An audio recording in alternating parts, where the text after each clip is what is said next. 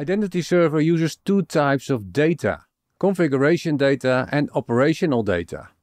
Operational data is temporary in nature and it contains things like authorization codes and refresh tokens.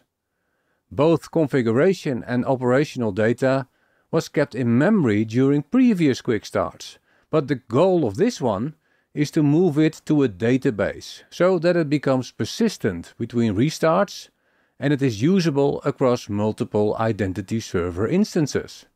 I'm Roland Guit for Duende Software, the company behind IdentityServer. In demos, IdentityServer is often configured like this. Resources, scopes and clients are loaded from an in-memory location, such as the static classes used here. By default, operational data is also kept in memory. We will move this data to a database. Before we do that, here are the links to the finished code and the written guide. Step 1 is to add the NuGet package Duende IdentityServer Entity Framework.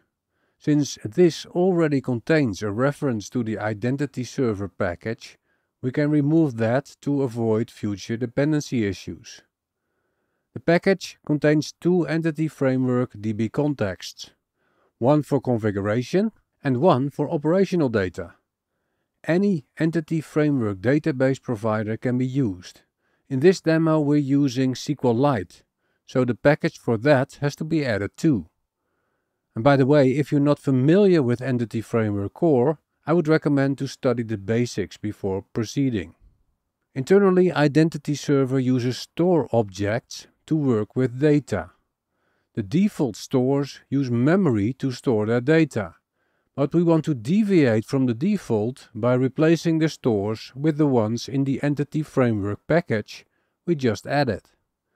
To do that for the configuration data, while configuring IdentityServer, add configuration store can be called, which is an extension method provided by the added package.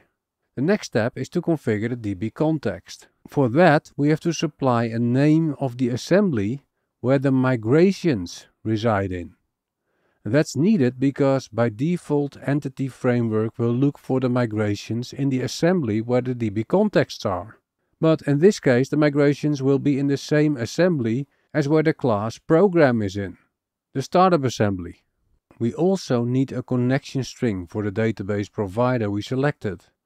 Using this connection string in SQLite, we'll simply create a file that acts as the database. Now that we have the needed information, the DbContext configuration can be completed. The configuration data will now be loaded from the database, but the operational data will still be in memory. To use the database for that as well, add operational store can be used with the exact same configuration code. That is, if it's okay to put that in the same database. Note that you're not obligated to use both the configuration and operational database stores. You could, for example, choose to load the configuration data from a JSON configuration file and only persist operational data. We have set everything up, but the database file is still empty. No schema, no data. To create a schema, initial migrations are needed that can be automatically generated from the DbContexts and applied to the database. For that, the Entity Framework tools are needed, as well as an additional NuGet package. Before we add the migrations, there's an extra step. When the Entity Framework tool does its job, it will start the IdentityServer assembly to read the database configuration. When it's done, it will throw an exception named host aborted exception. In Program CS, we have to make sure this is not logged as a fatal error. Okay, we're ready to add the migrations. The name of the new migration has to be provided. And because we have multiple DbContexts, the name of the context has to be passed in as well. Persisted grant DbContext represents the operational data of IdentityServer. And we want a migration generated in a specific location to keep things separate. Now the same can be done for the configuration DbContext. In the project, the migration files are now added. Now, when new versions of IdentityServer come out, the contexts might change.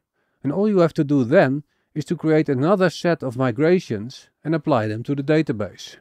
To apply the migrations, you could run .NET EF database update from the command line. But for the demo, we're going to do it in code. In hostingextensions.cs, add a private method initialize database. Let's see what it does step by step.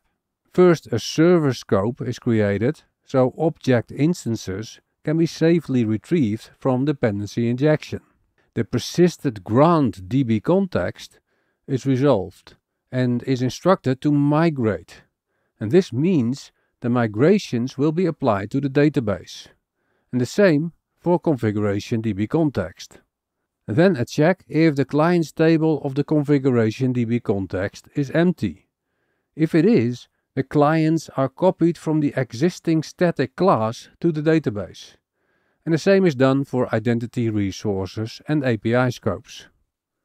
Now we have to call the new method somewhere. We do that in the configure pipeline method of hostingextensions.cs.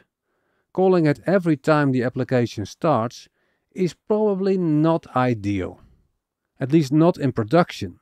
So alternatively, you could also put the seed data in the migration and execute the migrations in your build pipeline.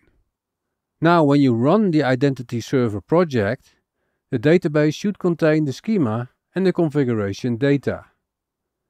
A tool like SQLite Studio can be used to browse the schema and see the data. And that's it for this video. Hope it helps.